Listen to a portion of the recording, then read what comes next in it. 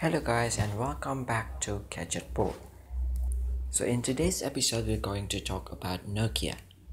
As of today, you may have already known that Nokia is back and now it's making Android phones. In fact, it made one of the most popular and affordable Android phones back in 2017 with the Nokia 6. And now, the Nokia 6 is back, or at least the successor of the Nokia 6 is back. It's called the Nokia 6.1.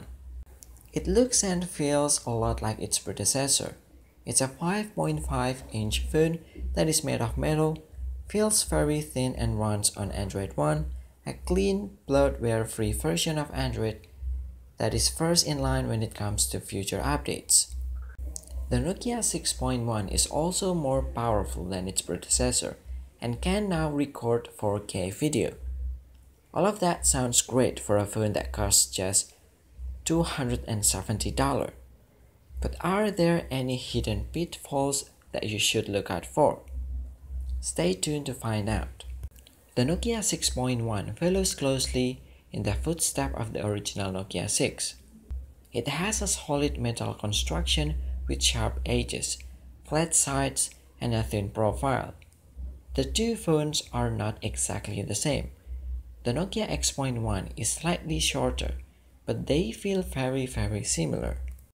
Overall, the design of the 6.1 feels sturdy, but those sharp edges give it a more masculine look, and we feel that the new contenders like the Moto G6 series with their sleek glass and metal construction radiate a more premium feel, while the Nokia 6.1 design feels a bit conservative.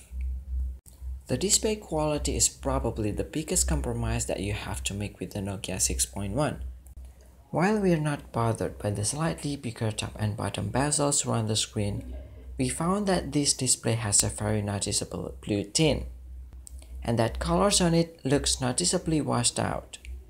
Unlike other phones, there are no different screen modes to choose from here, so you are stuck with the default settings.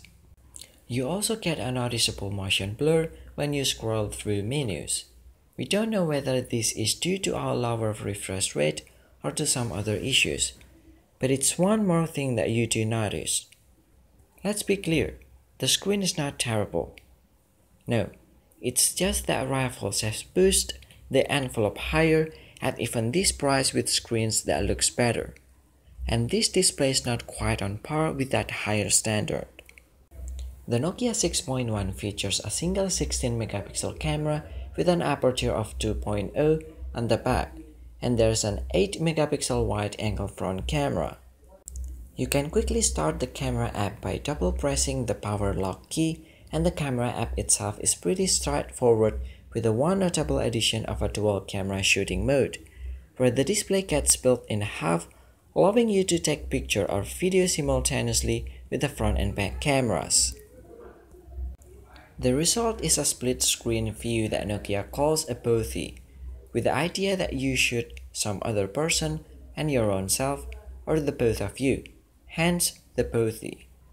There are only two other cameras mode, a panorama mode and a pro mode, where you can manually focus, select white balance, ISO, shutter speed, and exposure compensation values.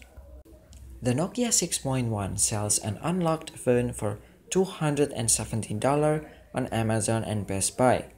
We feel that the $250 to $300 range is the lowest price point when you get the acceptable quality without any major compromises, and there are actually some great alternatives to the 6.1 if you are looking for a phone at this price.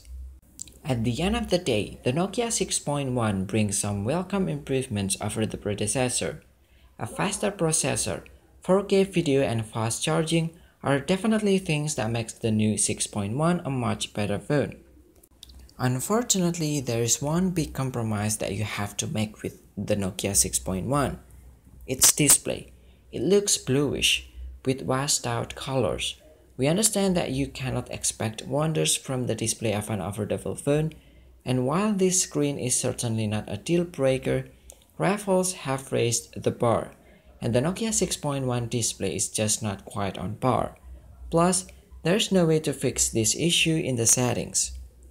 If you can live with that, the Nokia 6.1 has the performance and even the camera to impress at this price point, but that's one big if. But anyway, what do you guys think? Leave us your thought in the comment section below.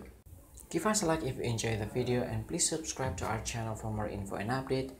Thank you for watching and we'll see you in the next time.